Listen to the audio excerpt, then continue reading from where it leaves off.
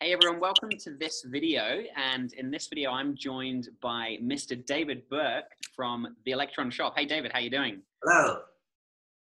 So in this video, I want to talk, David and I are going to have a bit of a chat, and I want to really learn from you, David, about your journey and your transition moving your team to Asana. Because I know that some companies can struggle with the transition, changing how their teams communicate, how they manage their work. It's not always easy to make that transition. So I'm really interested to hear your take on kind of your experience with that. So maybe to kick things off, do you want to give us a bit of background context around, like, before you guys were using Asana, what did your workflow look like? Were you using any other tools, or what were how did you kind of tell us the story? How did you get into Asana? Yeah. That's a great question. Well, we tried a couple of products, actually. We tried Teamwork, and we tried Trello. And then we decided that Slack was working really well for us, so we started managing everything through Slack. But it got to be too much, and people were randomly dashing off assignments, and was unsure if people could track whether they were still in the queue or done. So we took a look at Asana, and in my first review of Asana, what I liked the most was the flexibility. It is really, really flexible. That's a plus and a minus, because it's a plus because it's really flexible. It's a minus because people tend to go rogue and use it their own way. Yeah. So that's how we chose it. So yeah, go ahead. Let's keep going. Yeah, so the flexibility. So when you talk about flexibility, it's kind of what you mean is, like, there's lots of different ways you can use it. And one of the things I found is, like, you don't just have to manage tasks in it, like things you can do. You could actually use it to manage clients or support tickets from a customer service point of view. So yeah, I agree. Like, it is one of those very flexible platforms. Yeah, I would say that also our project management methodology, having been in the agency business for many years, is very much sort of around the basics of getting things done by data. Yeah. And this idea of having a platform that allows you to reduce everything to a unit of work with a person responsible was really what we were after. Okay. And so in your experience, the other tools that you tried, Trello, you mentioned a few others, they just didn't quite tick that box then in terms of making it very clear who was responsible for what? There were those issues, and then there were presentation issues. Okay. So the idea that in Asana you could look at a list, a calendar, and use the advanced search and then save the search was just unparalleled relative to other products. Okay. That was going to be one of my questions. Like, was there any, you mentioned the flexibility, but was there any key feature that really sold you on it? Was the advanced search sounds like one of those? The advanced search, absolutely. Okay.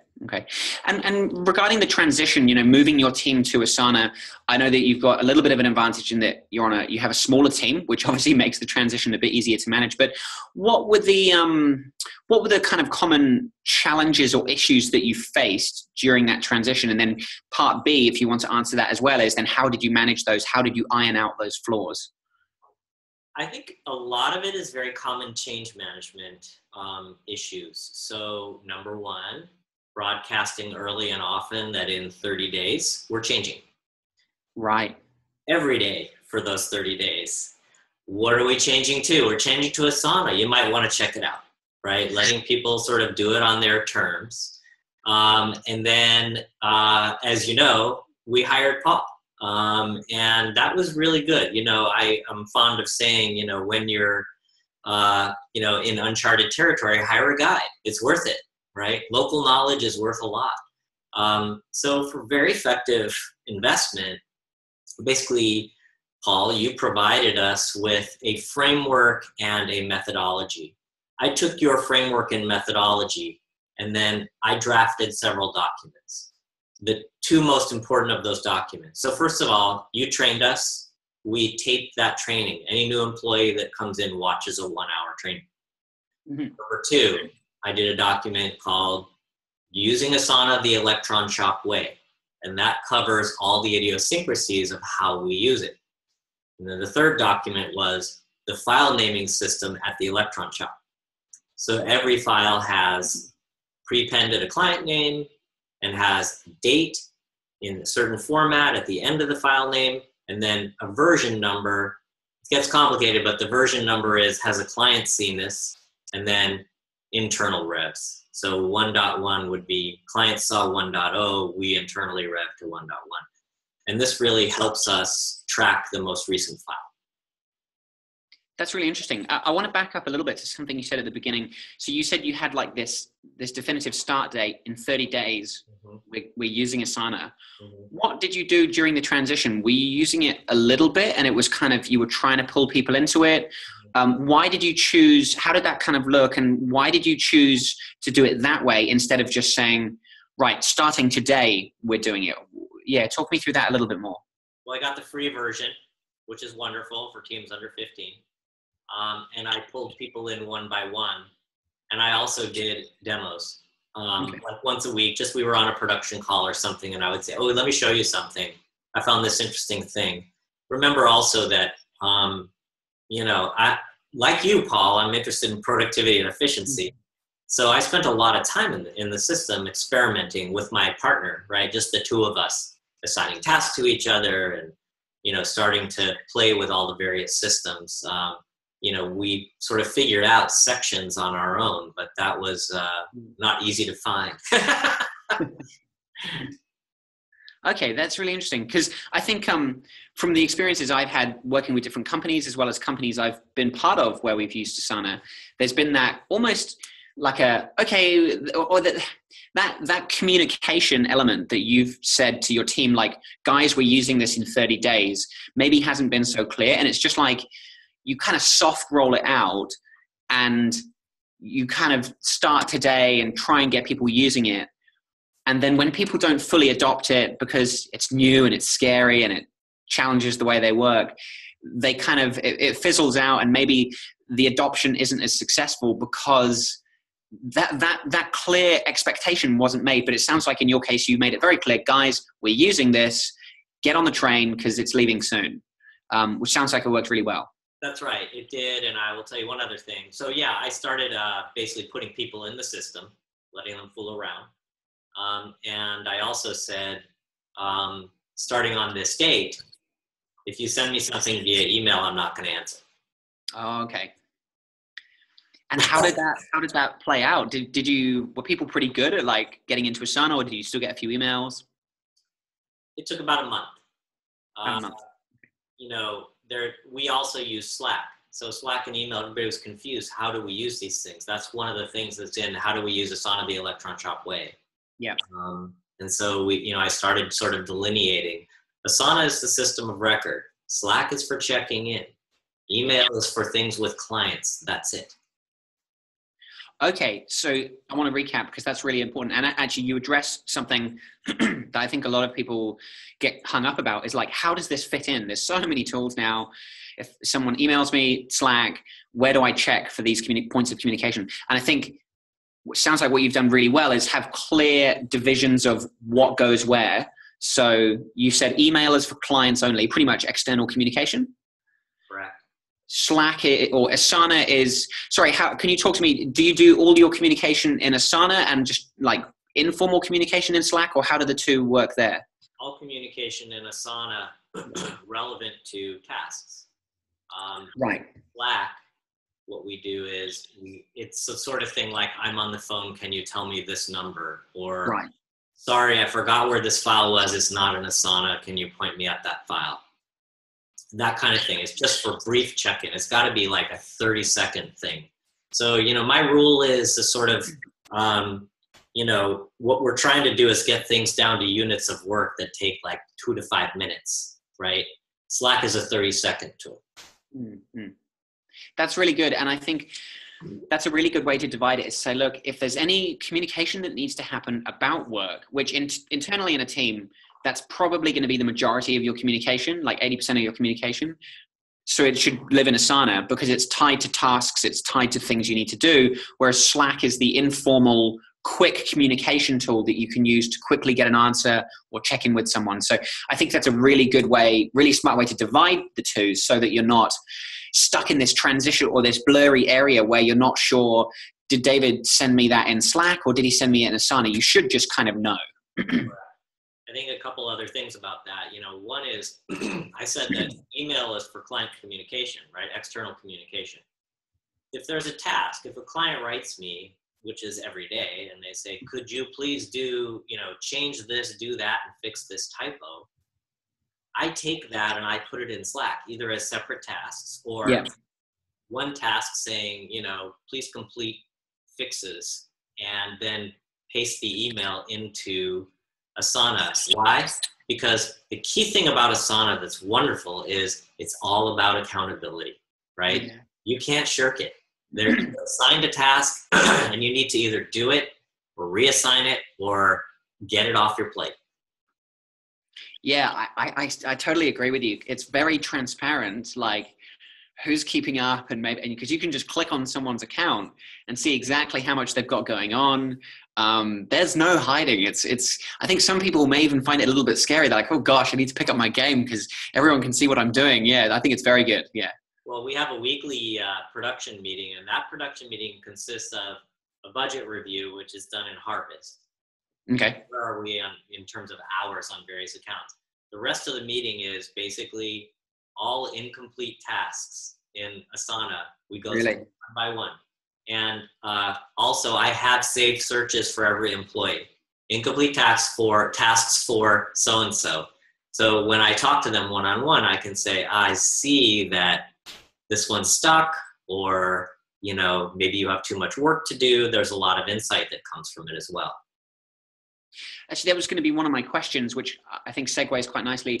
So what are the business problems that you've solved with Asana? And it sounds like that could be one of them where as a manager, as a leader, you can just, it's not about calling people out and saying you're not doing your job. It's about, as you've said, like, where are you getting stuck? How can I help you? How can I help you move these tasks forward?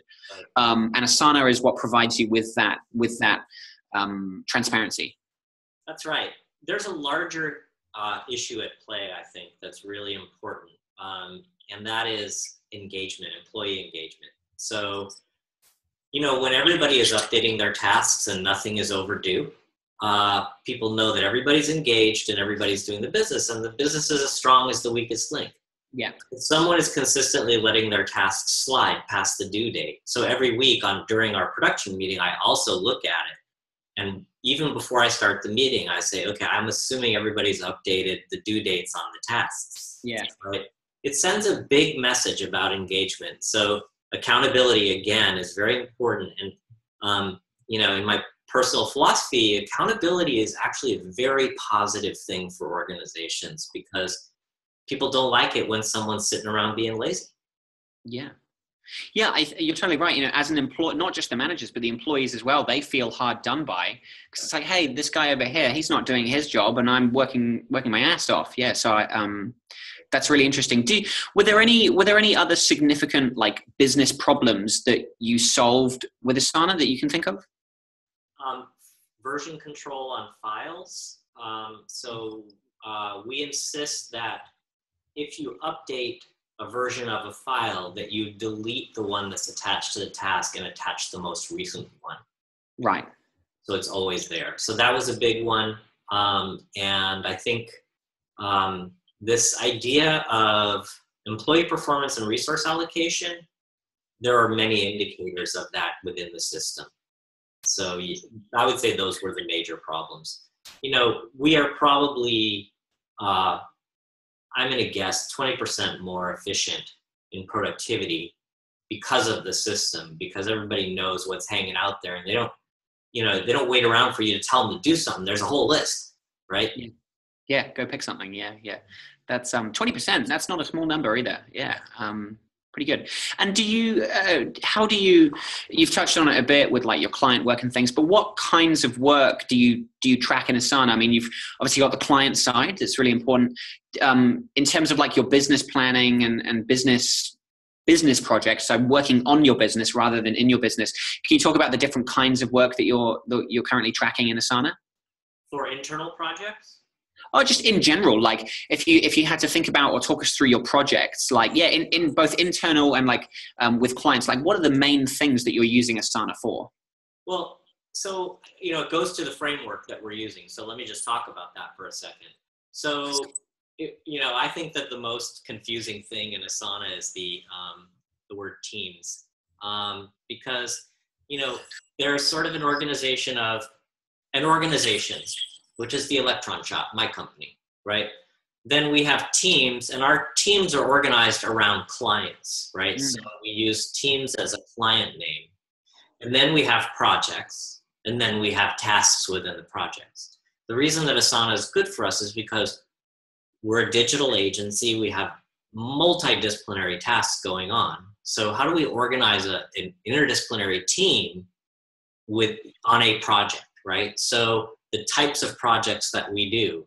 And by the way, Paul, I want to tell you, we're going to try out that templates function that just came out. So great. About that. Could be website development, could be, a weekly email, could be an integrated content calendar, could be, blog posts, things to write, ads, paid ads. Really, we do a very wide range of things. And again, I said Asana is very flexible. You can pretty much track anything in it, right? Yeah. They say that in their advertising, and they're right. That's really good. Well, David, look, thank you so much. It's been really interesting to learn just how you're using it and the challenges you face. Do you have any kind of final like nuggets of advice that you would suggest to anyone watching, like who's maybe using Asana, they're just onboarding their team at the moment? What would be like your couple of key bits of advice to people getting started in terms of how they can just be more effective with it or get their team using it better? There are two. One you told me, which is turn off email notifications. Oh, yeah. But if you're going to turn off email notifications, then you have to follow this rule. Check your inbox every hour on the hour, right? You cannot forget. Can't let it go. The inbox is the key starting point to everything.